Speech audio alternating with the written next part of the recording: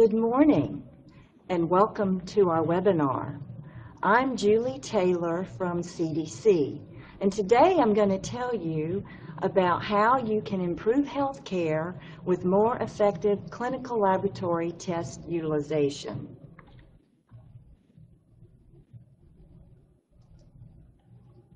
I will share with you some information today about our program at CDC called Clinical Laboratory Integration into Healthcare Collaborative. But don't worry, I'm not going to ask you to memorize our title. I just hope you'll remember it as CLIC. Today I'm going to tell you about why we at CDC are focusing on laboratory test utilization. I'm going to share with you some information about our CLIC program, including the vision that we have, our team members, and also information on key projects. As you go through the talk today, you will see some slides that look like this, that have a question mark on them. At that point, it will be a cue that I'm going to ask you a question and to poll you. So look for this as I go through the talk today, and then we hope to be able to share with you the answers. If you think about what was happening in the 1970s, we only had about 50 laboratory tests for doctors to use. So it wasn't that difficult for physicians to know how to order tests, when to order tests, and how to interpret the results. But if you fast forward to today, there are over 3,000 tests for doctors to use, and it can be quite cumbersome for them to keep up with the new lab tests that are coming out every day. As a matter of fact, one physician said, "Julie, I have to work with patients all day. I meet with them, I visit with patients, I spend my time with patients all day long. The little time that I have outside of patient care, I focus on learning about what is in my own area, the new articles in my own specialty. I don't have time to look at what is going on in the new lab test area to keep up with new lab tests." And if you think about this, we in the lab, I consider myself as a lab person, we have to keep up with these lab tests and the new ones that are coming out, and it's a challenge for us. So you can imagine that a physician has trouble also keeping up with the amount of new tests that are coming out every day. One study that was done by Schiff et al. Interviewed physicians and did a survey of physicians and had them report on their own diagnostic errors. And the study published 583 physician-reported diagnostic errors. And they found that there were errors in the ordering process all the way through the interpretation of the lab test process. So we do have physician errors in the laboratory testing area. So we want to be able to work on these to reduce them. Well, you may say, well, what did that do? Did that cause any harm? Well, the study also asked these physicians about their errors. And unfortunately, they did report that the majority of these errors caused some type of harm. Now, 41% of the errors were viewed as moderate, which means that they caused a patient to stay in the hospital maybe a little bit longer. Maybe they ordered more tests than were necessary. But what was alarming was that 28% of these errors were reported as major, which even included death. So we do have diagnostic errors that cause patient harm. Another study found that underutilization is more prevalent than overutilization. We think about the lab that we want to reduce the number of repeat tests. The way our system works, we are not very integrated. So as a patient, you go from one physician to another, and the new physician doesn't know that the first physician had ordered a test, so they order the same test. So you can have the same test over and over again. So that's overutilization. And we know that we need to reduce that, and our electronic systems are going to be able to help us with that. But this study reported that there is a problem with underutilization. And they also reported that the true cost of laboratory testing is downstream, in that we have over-prescribed for patients, we order surgeries for patients when they aren't needed, and extended hospital stays. What the authors reported is that to reduce errors and improve care, you need to improve initial test ordering. Also, clinical decision support tools could be helpful, and education. And this study is interesting because you'll see that those three themes are the themes of what I'm going to share with you today about our CLIC program.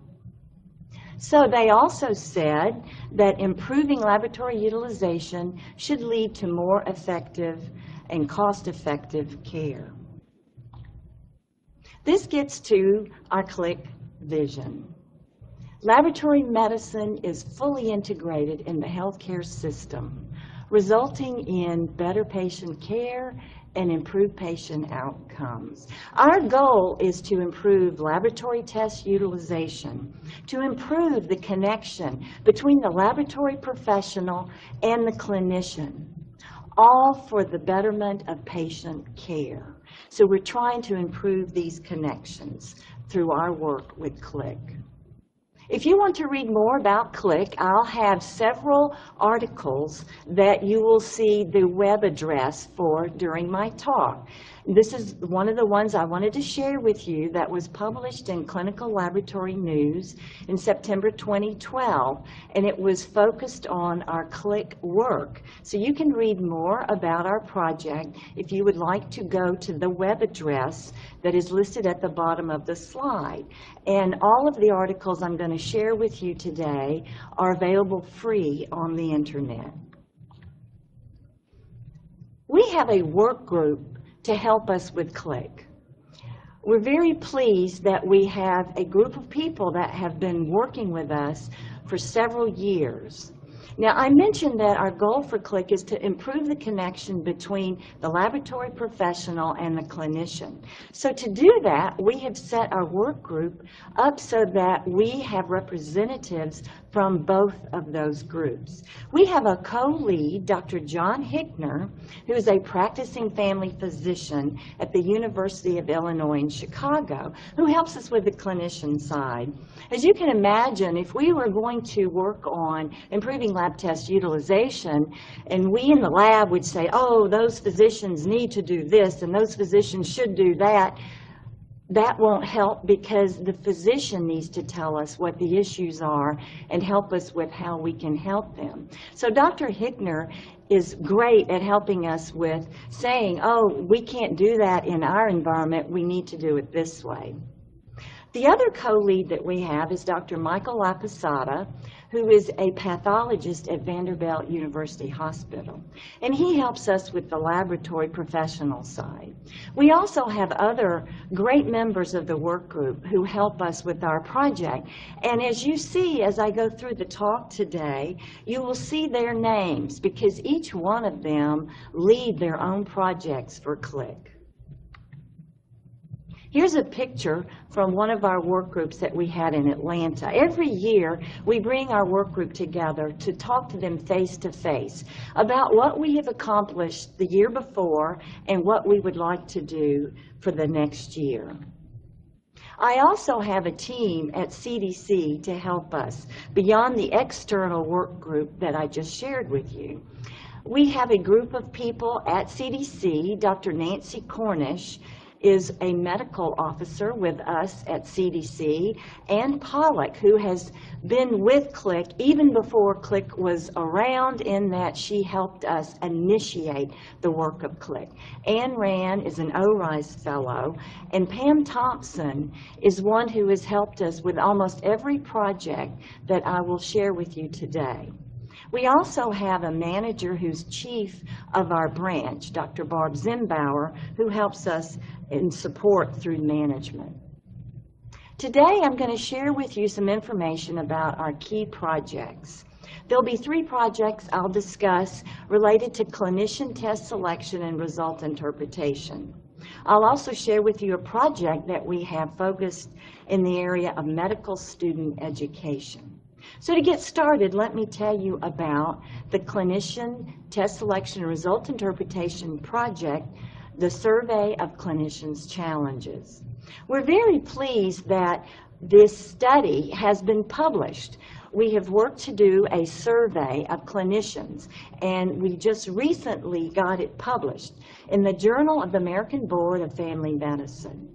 We were very pleased that we were able to get the information in a family medicine journal. You think, well, I'm working in the area of laboratory. We mostly publish to our laboratory audience. But I mentioned we are trying to make a connection between the laboratory professional and family medicine and primary care physicians. And what better way is to publish in their own journal information that's related to laboratory testing and help them with how we can improve laboratory test utilization.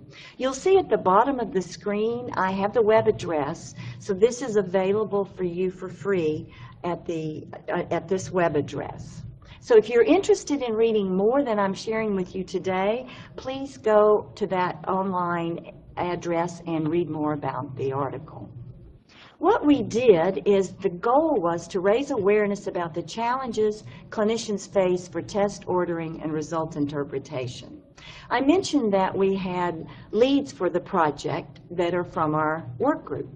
This project is led by John Hickner and Paul Epner. We worked on this project in 2 phases.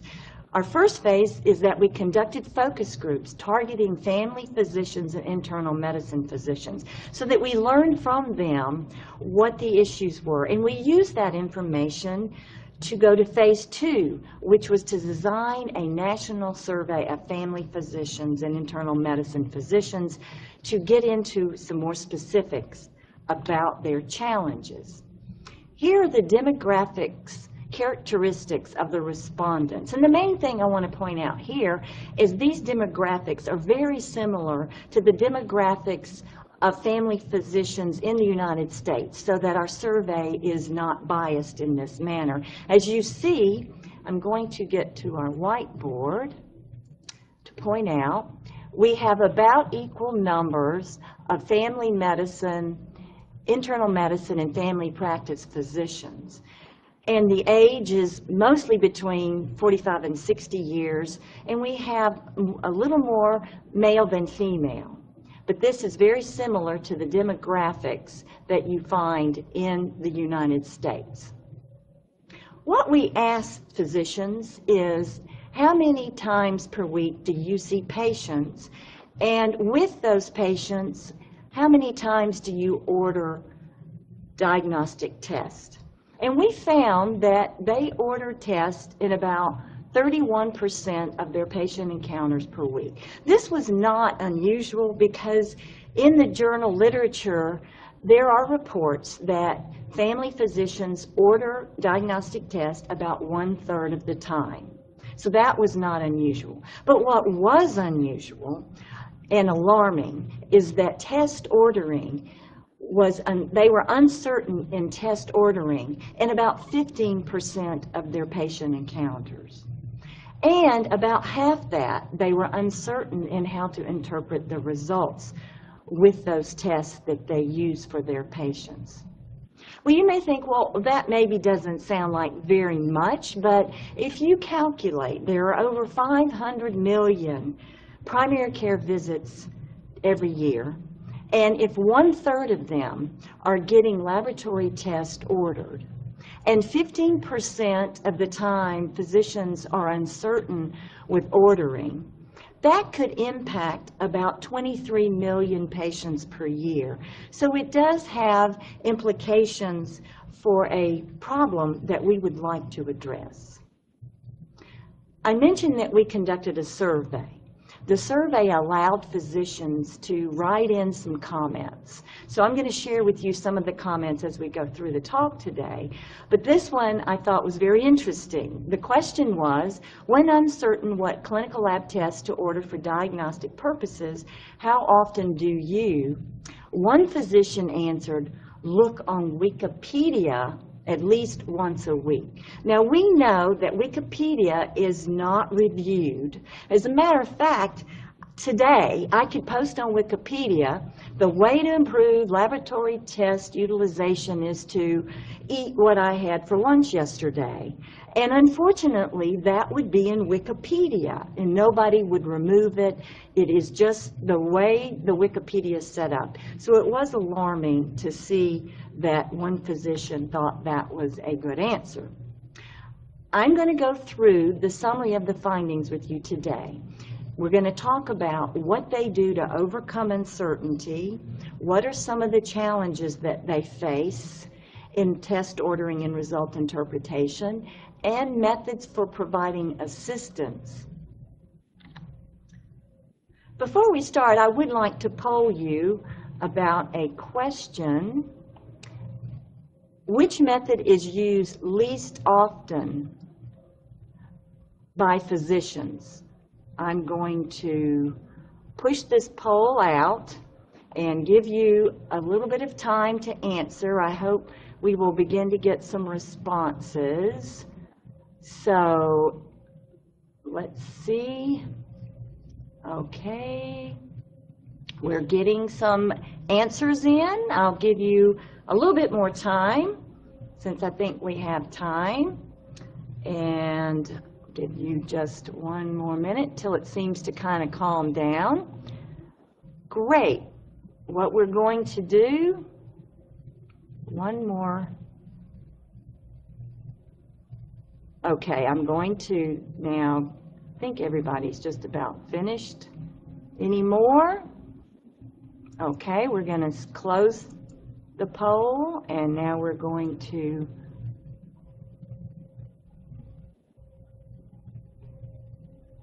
push results. There we go.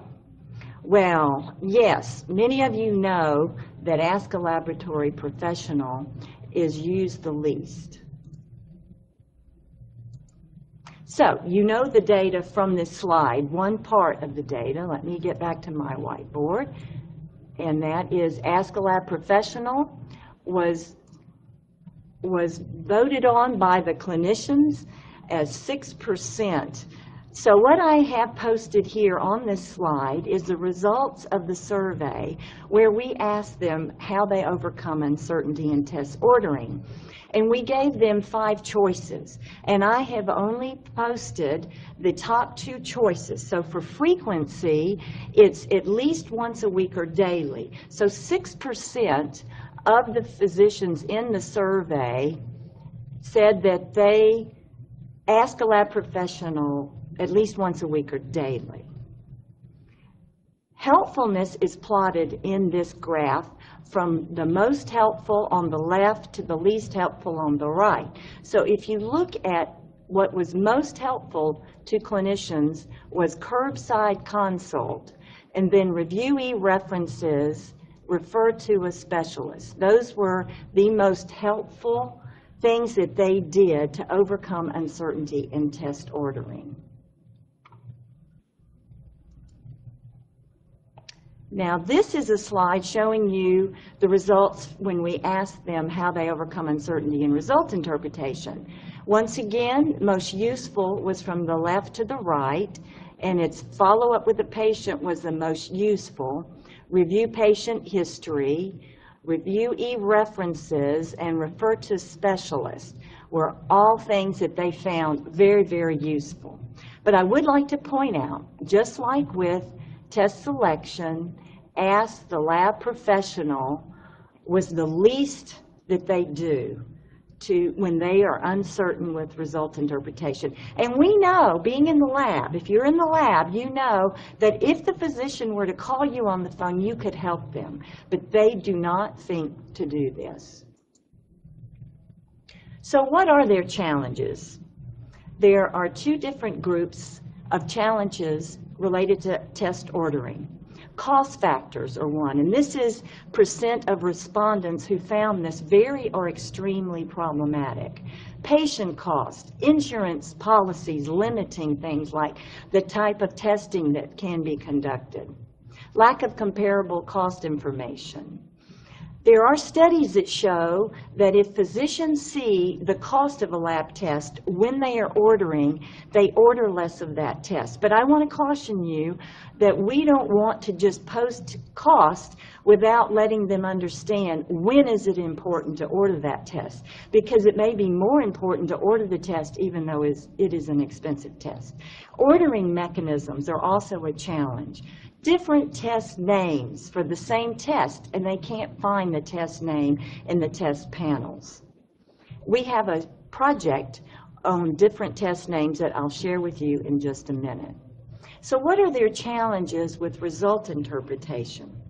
Receiving results was one major category. They look to the lab for the results. They look for the lab for the data. They see us as lab data. Results not received in a timely manner, previous results not easily available.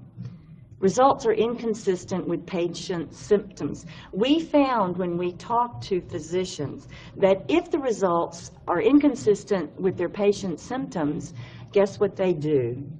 They do disregard the patient results and go with their own instincts about what is going on in the patient. Result report format is also a challenge. We know that there are lab-to-lab variation in normal range and report formats. Lab report format is difficult to understand. And I want to point out the last bullet. Not enough information in the lab report. We also asked them whether too much information was a challenge, and they said that not enough information was more of a challenge than too much. So if you're going to err on the side of not enough or too much, err on the side of too much, because they would prefer to have too much rather than not enough. Some of the responses that we got are listed here. A universal format, simple and easy structure, and dispensing with the results and not time-consuming will be extremely helpful. I hate getting a 3-page printout with only a couple of lines of actual results. Now I'm going to share with you about methods that they found were helpful. But before I do, I would like to ask another question to do a poll. And it is, what is the reason to communicate with the lab? What is the most frequent reason physicians communicate with laboratory professional?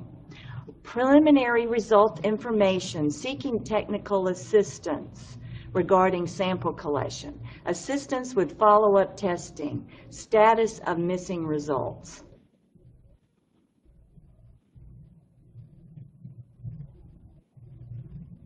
Getting close to a time I might cut it off, but I appreciate all the voters. A few more coming in.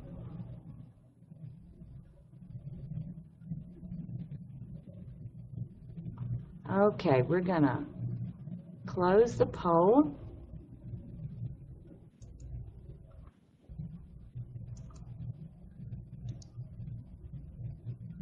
Great, so yes. Ask a laboratory, oh, that's the wrong one. Let's close that. Status of missing results. That's right, 71%.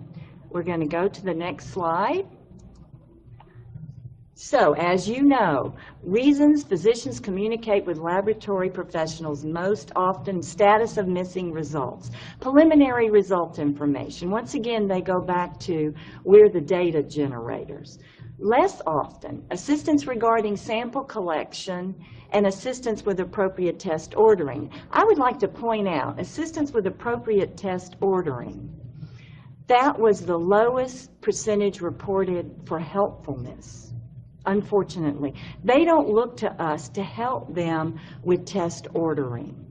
But assistance regarding sample collection, they found that was the highest percentage reported for helpfulness. They know, we know what type of tube to use, so they call us. We can tell them what color tube to use and how to collect the sample. We do a great job with that, and they find that very, very helpful. But least often, they ask us about assistance with follow-up testing. Once again, they don't look to us to help them with test selection. And medical opinion results was also least often. We did learn some things from the physician focus groups that were heartwarming. Here's some quotes. You don't talk to a radiologist or a pharmacist in a hospital. You talk to a colleague. You talk to a lab. It's a black box. I don't think about calling the clinical pathologist. They have not made themselves available to help me. I don't know who they are. For radiology, it's different. I know my radiologist, and I have a personal relationship with that person. So I call him and say, this is what I'm thinking. Is this the right test? But it wasn't all bad. We did find several of the physicians had the same idea that's in this third quote.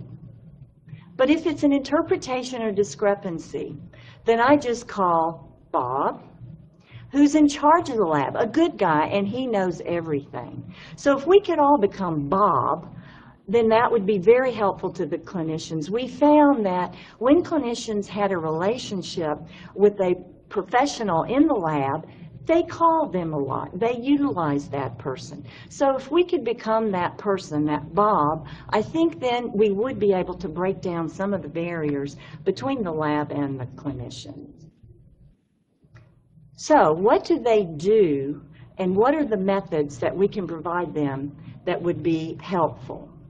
I'm going to go to the whiteboard to show you that reflex testing, trending, interpretive comments were all very useful. Once again, usefulness is very or extremely useful. And in this, the available is the percent of physicians said, yes, these were available. So these three things were very available and very useful. But I'd like to point out on this slide, CPOE with electronic suggestions was very available, very useful, but it was not very available. It was the least available of all of the things that we asked them at this time of the survey.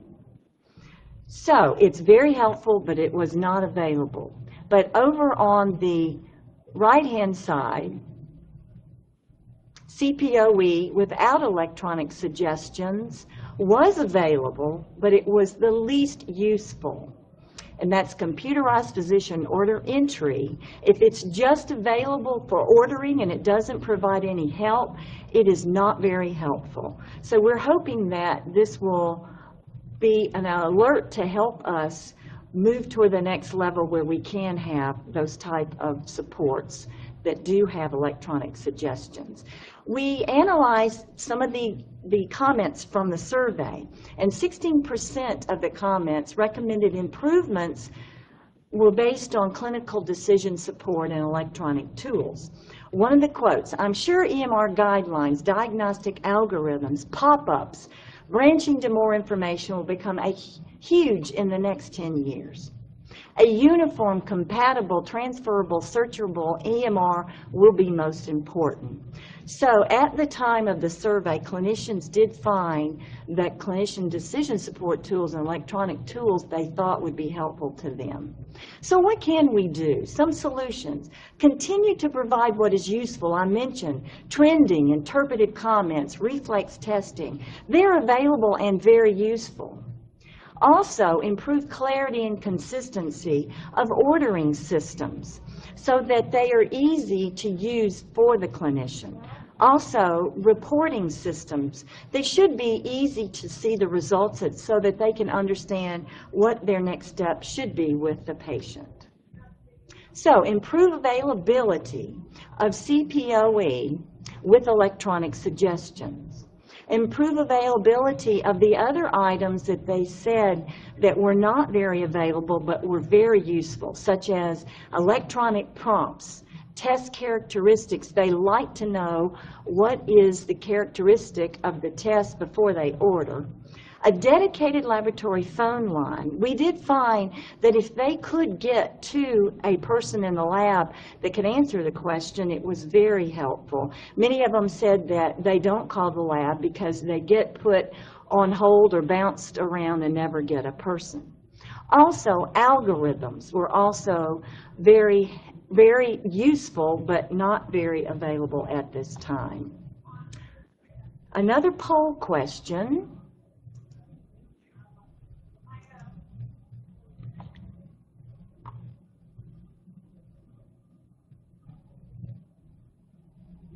See if I can get to it.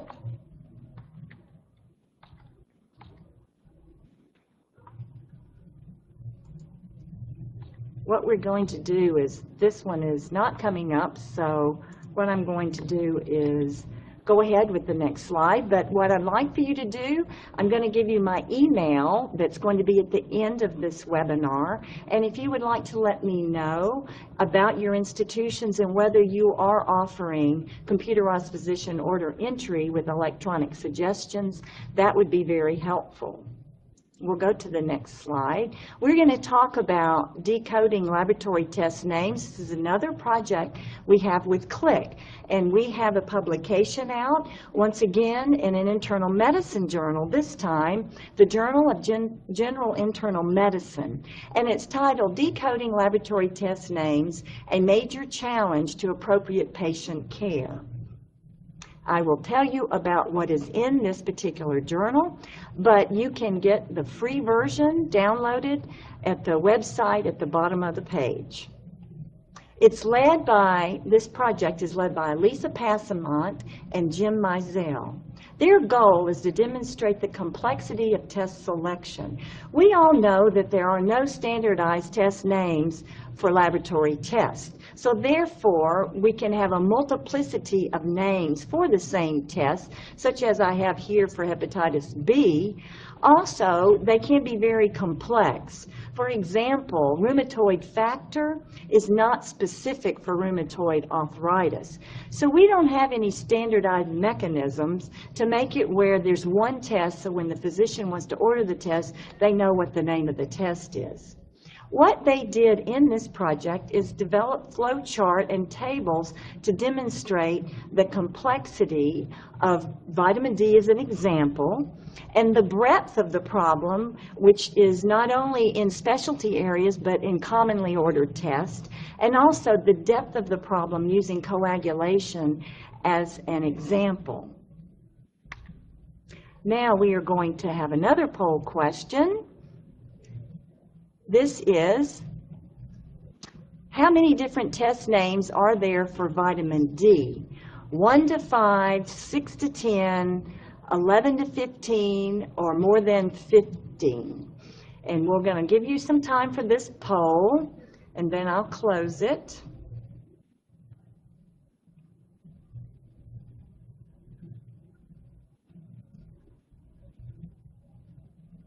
And we appreciate you voting. It gives us some ideas about what's going on in your area.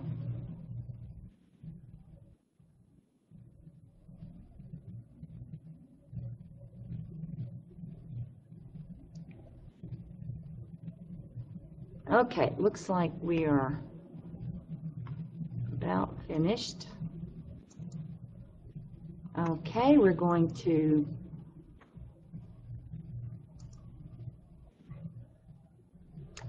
as you see, you reported 1 to 5 test names for vitamin D. Most of you split that between 1 to 5 and 6 to 10.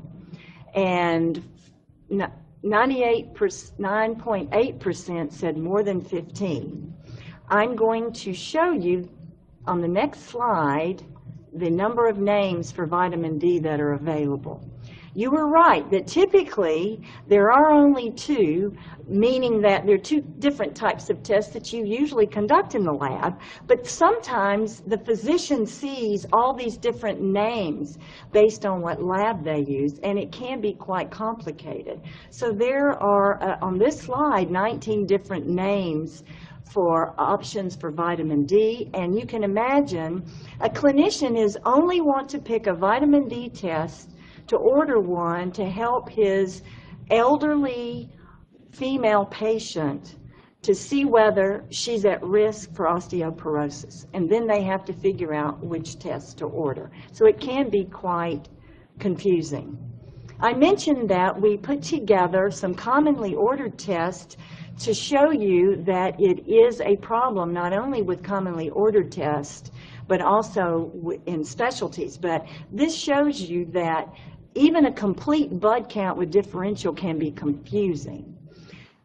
I will share with you that some of the physicians have told us in the focus groups that they don't have a problem ordering laboratory tests. They'll tell you, why are you asking us about this? Because they typically order 20 tests. They said, we're comfortable with ordering about 20 different tests that are in their normal experience for the day. But if they get outside of that 20 is where it does become complicated.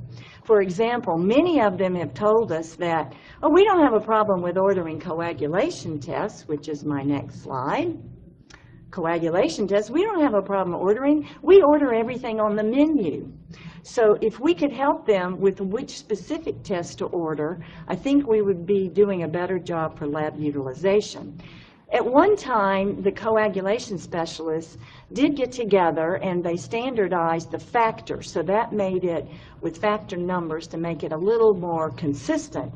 But we still have a problem with too many test names, even in specialty areas.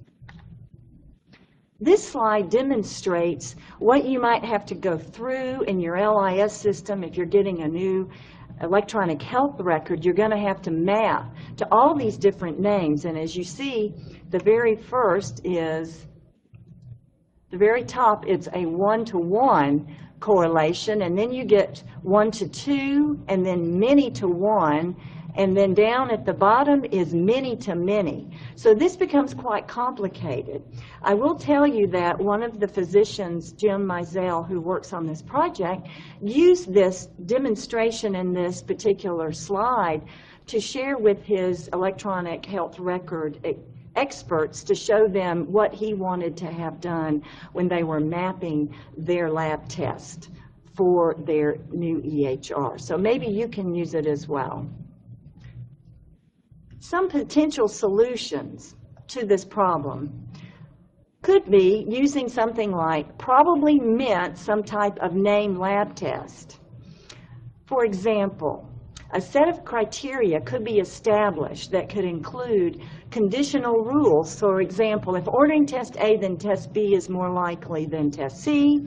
Frequency, if A1C or HbA1c is more likely to mean HA1c than H1N1. In other words, it becomes something that is programmed into the system so that you could pick up the right test instead of the wrong test. Accuracy, actually typed the way it's meant. So this is all to help with test ordering through the different complicated set of test nomenclature. Another solution could be that it could be a dynamic learning system. I mentioned that we are getting new lab tests on the market every day. We have over 3,000 available today. This system would need to accommodate new tests without it always having to be reprogrammed. This should sound pretty familiar to you. If you type some examples from this manuscript into an internet search engine, you will find that it offers correct spelling and a list of synonyms. So search engine technology is available for us when we search on the internet to help us get to the right search. So why can't we use this type of technology to help clinicians get to the right test that they want to order? Another project is diagnostic algorithms led by Michael Laposada and Marissa Marquis. With this project, we were going to develop algorithms for selected scenarios and then information technology tools based on those algorithms. So to develop the algorithms, we had 3 clinical pathologists help us with some particular specialty types of patients, those with prolonged partial thromboplastin time and normal prothrombin time. And they worked on the testing scenario related only to that type of patient so that a physician would know what test to order and how to manage their patients that have this particular set of testing circumstances. This article has been published and it's in this online library. If you would like to see it, please go there. It's free. The second thing that we worked on was IT tools. I have to share with you, I showed you a picture of our work group at our face-to-face meeting that we have in Atlanta.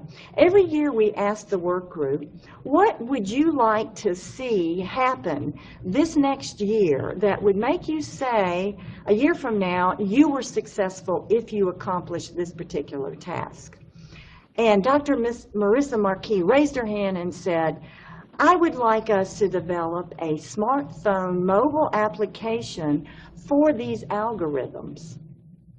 I thought, oh, Julie, you work at CDC. We publish MMWR articles, we publish guidelines, we help people with immunizations.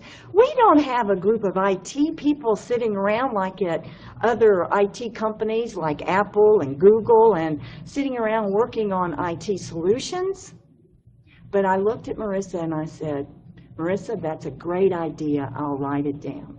Well, I came back to CDC and found out that, yes, we had just initiated a group of IT experts to help with these types of things. We worked with them through an innovation award that we won because of our proposal. CDC funded this particular work internally, and we now have what's called the PTT Advisor. And it's an app with algorithms for the isolated PTT. What this particular app does, and it's available, I'll show you the website and the way you can get this particular application, but it takes this complicated set of algorithms, and this is one of the algorithms that is published in the journal article, but it takes it and turns it into a step-by-step walkthrough for the clinician. So the clinician doesn't have to pull out a big piece of paper and try to find out where they are. They can use their mobile application, which we are finding that clinicians do more frequently now. So this is a screenshot from the PTT Advisor. And the first question, does the patient have prolonged PTT and normal PT? So if you answer yes, you go through the series of the algorithm and you end up with a recommendation. This is another screenshot. And at the bottom of the page, you'll see down at the bottom that there are some menu bars. Those menu bars help you at the bottom of the screen, whether you want to go back, go to the next screen, go to the last screen, restart, or at number 5 here, we've showed you, that's an evaluation review. In other words, this is a complicated algorithm. If you want to find out, well, I maybe forgot what question I answered and how I answered it, it will give you all the questions and your answers. So if you want to change an answer, you can click on a button to change the answer, but it will warn you in case you did that accidentally, which I'm not good with IT, so I have a problem with technology. Sometimes I click where I'm not supposed to. But this particular one allows you to say, okay, I do want to change. And then it will go back to a different part of the tree and allow you to go down a different set of algorithms. If you have an iPhone, we don't have this available on the other smartphones at this time, but if you have an iPhone, you can use this quick read code to download the PTT Advisor, or go to the Apple iTunes store and you can download it and use it. If you're a physician out there in the audience, you can use this and help yourselves as well as other of your physicians, or if you're in the lab, you may want to use it and share it with your clinician clients as well. Here is another poll question, and I will bring this up.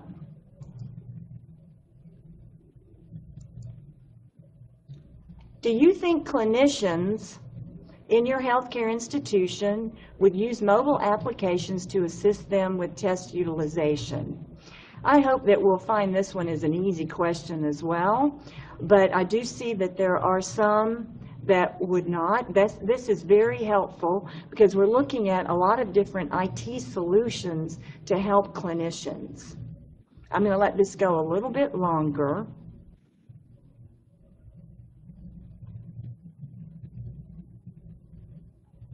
Okay, so we're going to close the poll and push the results out. Great, so the majority of you did say yes, but I'm very interested. Many of you said no. We are also looking into taking the algorithms and putting them directly into the workflow of the clinician. So example would be, the clinician is sitting at the computer to order a test. That is when the information from the algorithm would come up. And it would be during the normal time they're interacting with the computer, so they would not have to pull a smartphone or mobile app out. And this would be possible now that we are going to more electronic and EMRs, EHRs. The data that we have in these algorithms could be pulled into this particular type of application so that the clinician could have the information right there in front of them. But thank you for your answers. I'm going to now focus on the last part of our talk, and it's on medical student education. To pass, most medical students must know what damaged heart tissue looks like under the microscope after a heart attack, but not what blood tests are needed to diagnose a heart attack. If I'm in the ER with a suspect heart attack, I don't want them to have to do a biopsy to find out whether I'm having a heart attack. I want them to know what lab test to order. So this study was led by Brian Smith and John Hickner, and it's a survey of U.S. medical schools. Their goal was to raise awareness about the gaps in U.S. medical school curricula focused for laboratory medicine training, and determine the amount of instruction about test selection and results interpretation. So they surveyed all U.S. medical schools. A sample question, there's two on the screen. In the preclinical portion of your school's curriculum, does your school have a separate, distinct course, or is it integrated into the other courses? Another question, please estimate the number of hours of instruction each student receives in your required laboratory medicine curriculum. So the results. 75% of the schools responded, which is good, and very good is that 84% reported some coursework in laboratory medicine, but only 9% reported that it was a separate and distinct course. The median number of hours for required lectures were also minimal, 8 for laboratory medicine and only 2 more for transfusion. So their hours for lab training in medical school was 10 hours. And if you compare that to anatomic pathology, and this was a survey that was done in another study, so we didn't compare, this is not apples to apples, but it gives you an idea.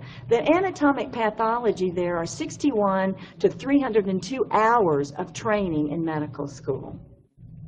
But we don't know how to use tests to diagnose a heart attack. So what can we do? Add more lab-centric course material, define laboratory science and professional roles for users of lab tests. But if we do these things, we have to be cautious. What course material will be eliminated if lab material is added, and who can we work with to help us accomplish these things? So in closing, I want to offer you some ideas of what you can look at in your own healthcare facility. You can continue to provide what is useful, trending, interpretive comments, reflex testing. Find out if your facility has this, and if they don't, see if you can implement it. Also find out whether you have CPOE with electronic suggestions, so that when the clinician is ordering a lab test, help box comes up to tell them about the test characteristics or some information about the test, so they will know whether that test is appropriate for their patient. Electronic prompts, test characteristics information. If you can, a dedicated laboratory phone line was found to be very, very useful. I mentioned our projects in the area of developing algorithms. You probably could develop algorithms in your own environment. You could possibly find out what are the areas of need in your own healthcare institution. You could look and see, are clinicians ordering every type of coagulation test on the panel at one time, or are they being more selective in deciding what tests they should order? Maybe you could help them with certain types of test ordering if you find out that they are having problems ordering and there is a problem with lab test utilization in a certain area. Also, we found to improve clarity and consistency of your ordering systems. Also, in providing results in a manner that is easily visible. Nowadays, we're moving to electronic mechanisms that I think results reporting is going to be a new way for us to be able to highlight what are the most important things that we want the clinician to see in this lab report. We don't want to just provide a bunch of language that's kind of hard to find the actual information that they need to act on, and maybe with particular types of colors and graphs, there may be mechanisms for us to provide results in a more meaningful way to help clinicians interpret the results. In closing, I would like to offer 2 quotes from recent articles. Focusing on ordering the right test during initial evaluation, as opposed to reducing repeat testing, may have the greater impact on reducing errors and improving care. Primary care providers should have convenient access to laboratory physicians to assist in laboratory test ordering and interpretation. Now, I would like to offer that I think we should go beyond physicians.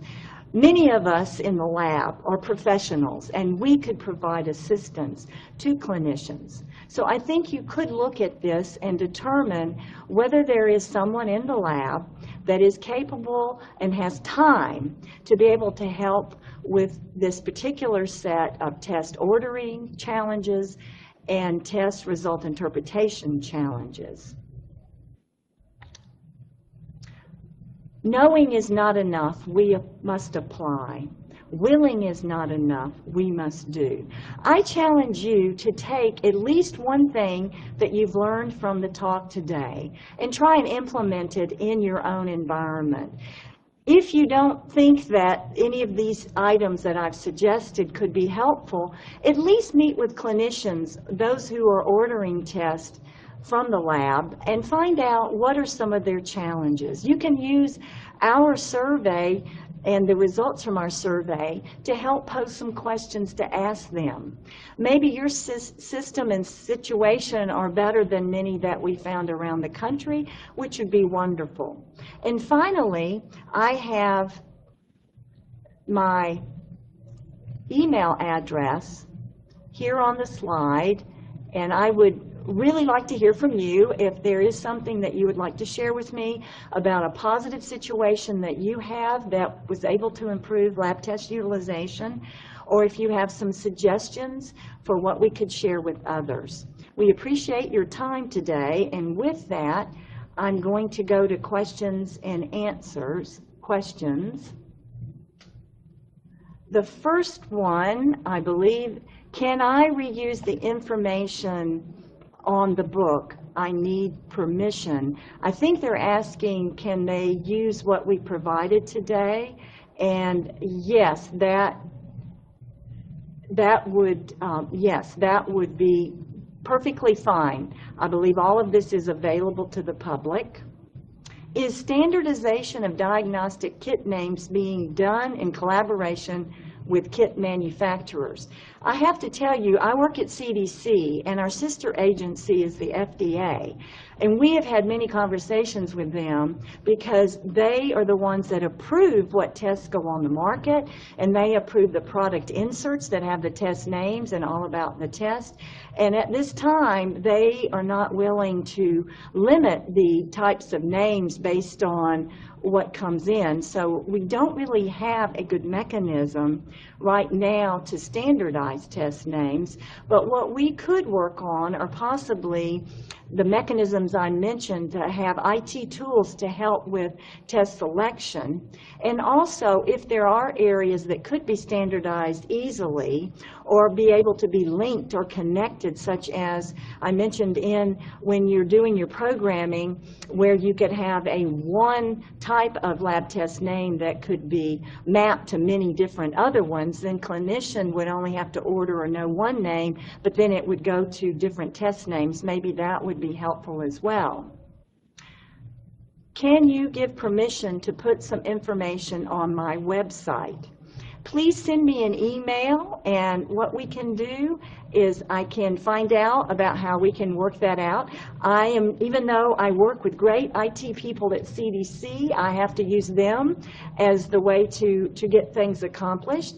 But I do believe that what we have to offer at CDC, we would love to have you posted on your website. So please send me some information about how we can do that.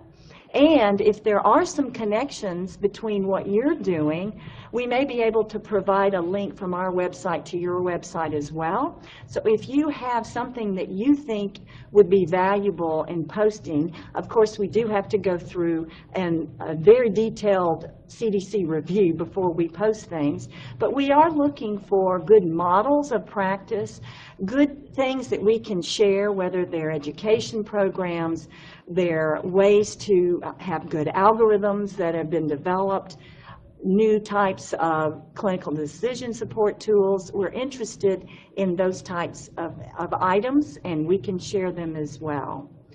Let's see if there's, yes, he already responded. I don't believe I see any more questions, and we are about out of time. So with that, I want to thank you all for your time today, and I do hope that our paths will cross in the future. If not, then I appreciate your time, and you have a great day, and I wish you good luck in improving laboratory utilization in your own healthcare facility. Goodbye.